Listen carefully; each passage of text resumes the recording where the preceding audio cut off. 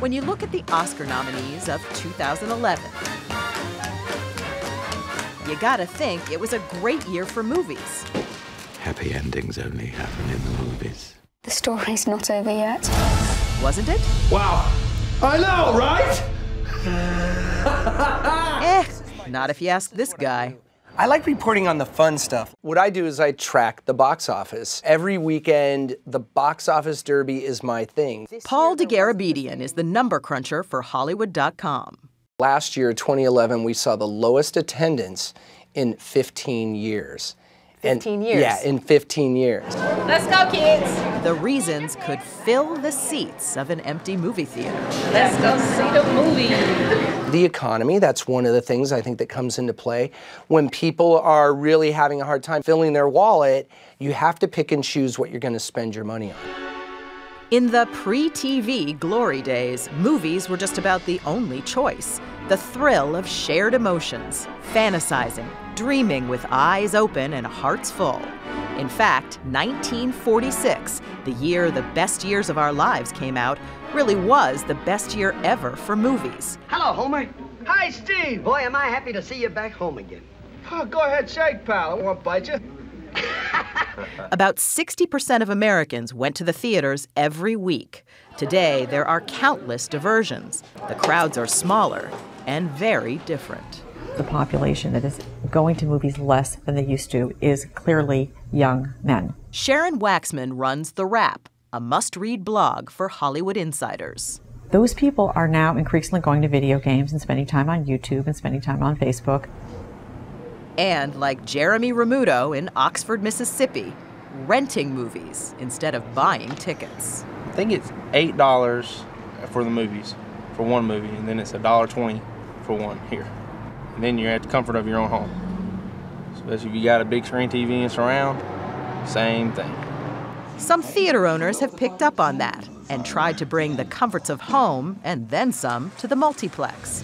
iPic Entertainment VP Mark Mulcahy says attendance at his theaters was up in 2011.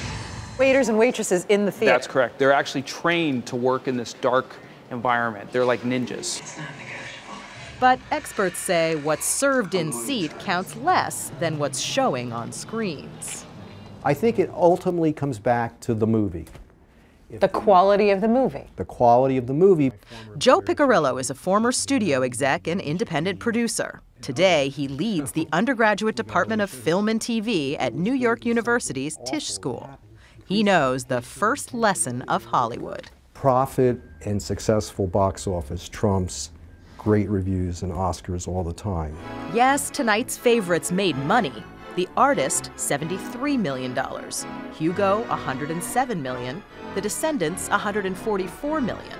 But what brings in the big crowds and big money are the so-called tentpole movies, like Avatar, that draw men and women, kids and adults, and bring in over $300 million.